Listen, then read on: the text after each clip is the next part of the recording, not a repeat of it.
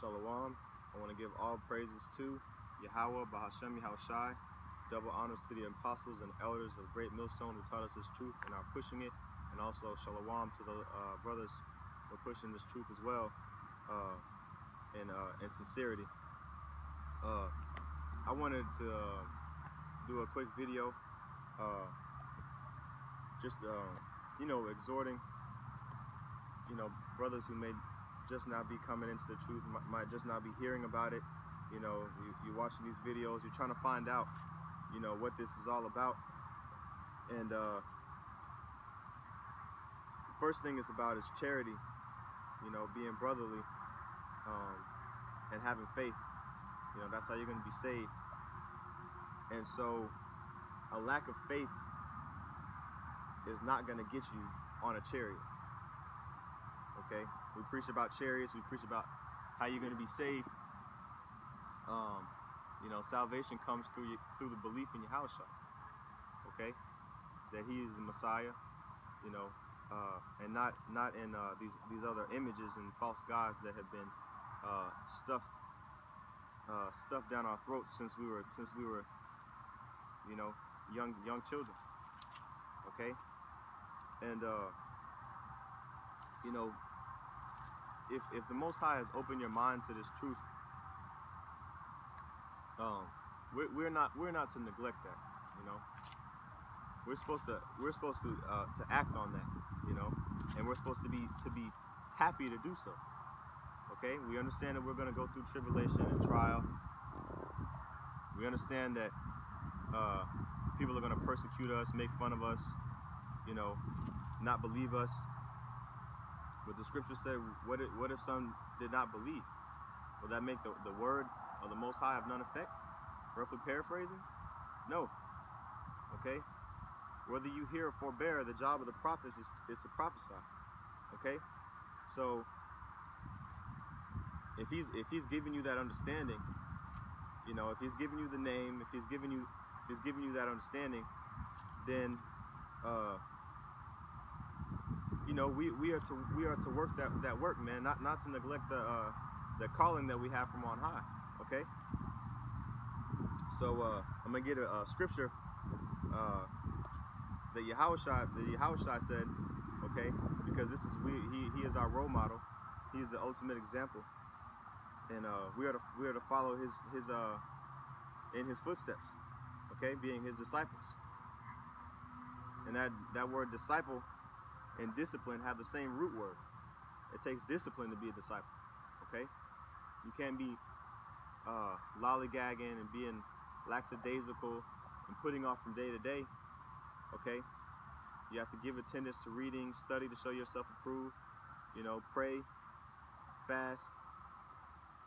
And it's a lot easier said than done, but the elect are gonna actually accomplish it. Okay, you can tell a tree by its fruits. Okay, every work that a man does, you can tell what kind of man he is by his actions. Okay, so we show our faith by our works. All right. This is John chapter 9 verse 4. I must work the works of him that sent me while it is day. Okay, and did Yahushua not command us to let our light shine forth in the world? That light is the understanding of these scriptures. Okay, so so we're not to neglect the work, man. Okay, it says the night cometh when no man can work. Okay, so we're going to have a period of rest. Okay, we're gonna have a time of rest, but even before that, there's gonna be the time of night when no man can work. That's referring to the famine of the word. Okay, this is let me get it in Amos.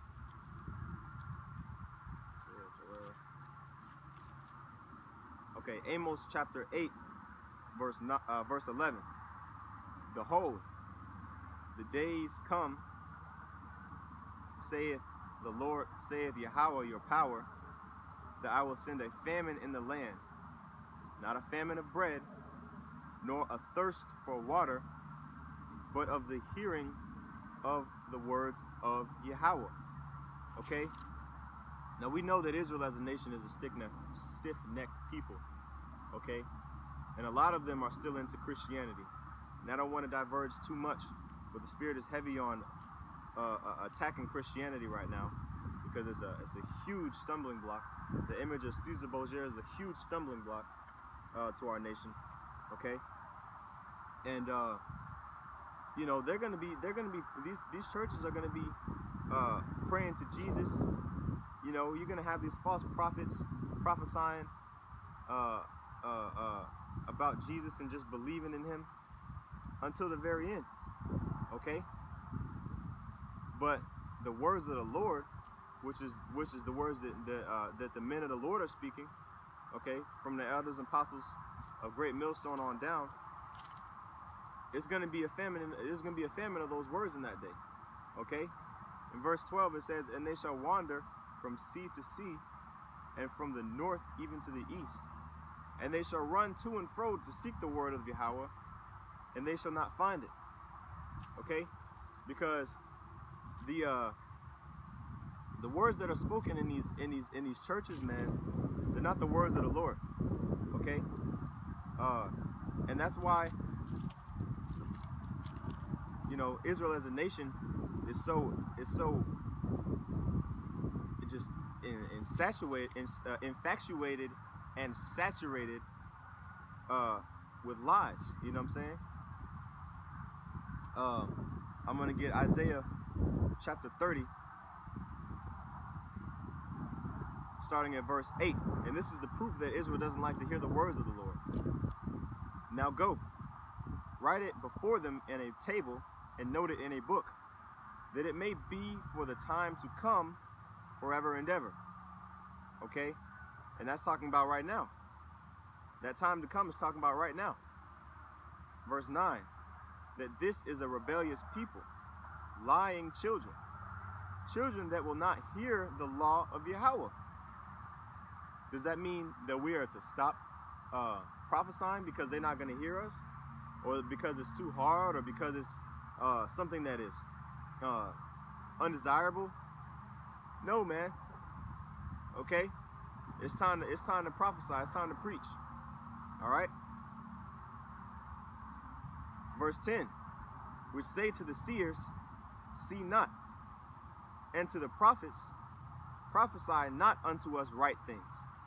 Israel doesn't want to hear right things. Israel doesn't want to hear that they're going off. Okay? But Yahweh Bashim Yahushai is telling us to prophesy unto Israel, whether they hear or forbear. Okay? All right, this is Ezekiel chapter 2, verse 3. "And he said unto me, Son of man, I send thee to the children of Israel, to a rebellious nation." Okay? A hard-headed nation that hath rebelled against me. "They and their fathers have transgressed against me, even unto this very day." So until this very day, Israel as a nation is going to be a rebellious people. And that is exactly what you see to this day. They're still worshiping the image of Jesus Christ, which goes back to the false god Serapis Crispus, okay, which is a combination of the Egyptian god Osiris and Apis the bull. Look it up. Look in Caesar Borgia, the Borgia family, during the time of the Renaissance. Okay? All of these things are on the internet. We are in the information age. All you have to do is look it up. All you have to do is go to Revelation, the 1st chapter, start at the 13th verse. I believe Daniel, the 5th chapter, talks about what the Son of Man looks like. Okay? It does not match up with the depiction of these images that are in the Roman Catholic churches. Okay? and these other Christian churches today. All right, do some research, man. The scriptures say, search the scriptures. Okay. Ezekiel, chapter 2. I'm sorry. Yeah, chapter 2, verse 4. For they are an impudent children and stiff-hearted. Okay. I do send thee unto them, and thou shalt say unto them, thus saith Yahweh your power. We're telling Israel that the name of the Heavenly Father is Yahweh, and the name of His Son is Yahweh Shai.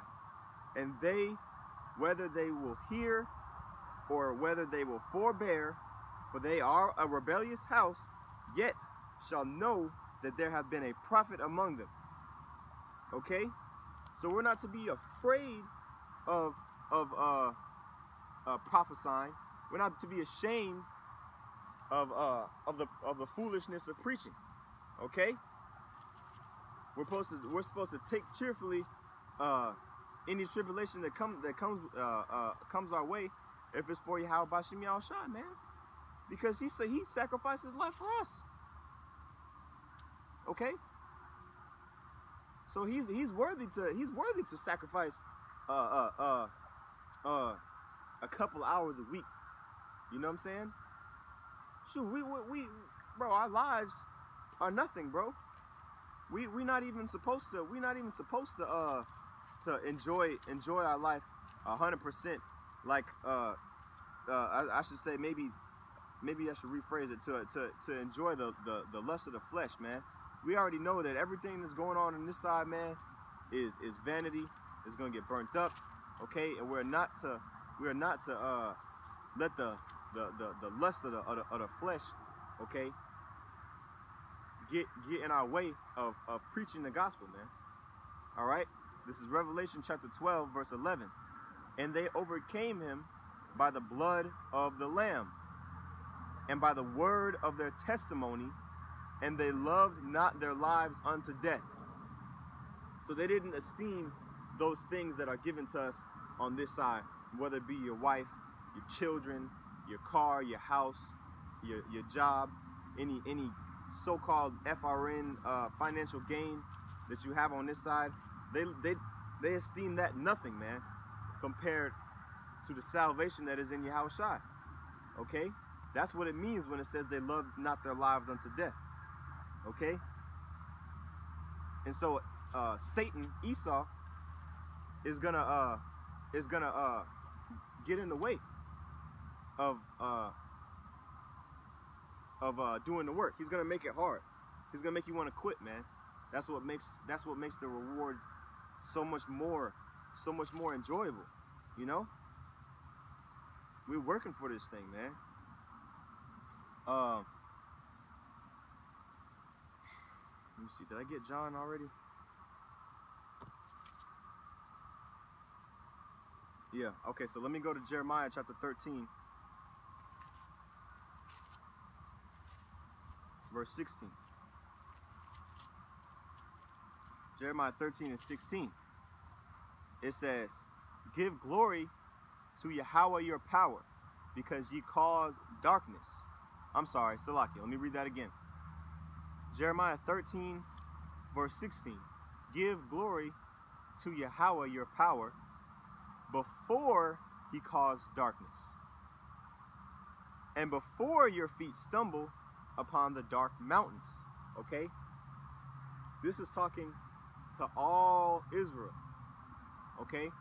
We're supposed to worship Yahweh Bashim Yahushua, prove to him that we want to be saved from this place before he starts destroying everything. Okay? Right now, you know, Jake's still living in La La Land. You know? Right now, these Edomites, they are still at ease. You know, the things are ramping up, but technically you can still, you know, go you know, downtown, get some drinks. You know, you can still buy a new car. Okay, buy some video games, play an Xbox. You know, get some females, chop it up, lay up with them. You know, you can still do all those things, man. But there's gonna come a time where that's not gonna be an option anymore.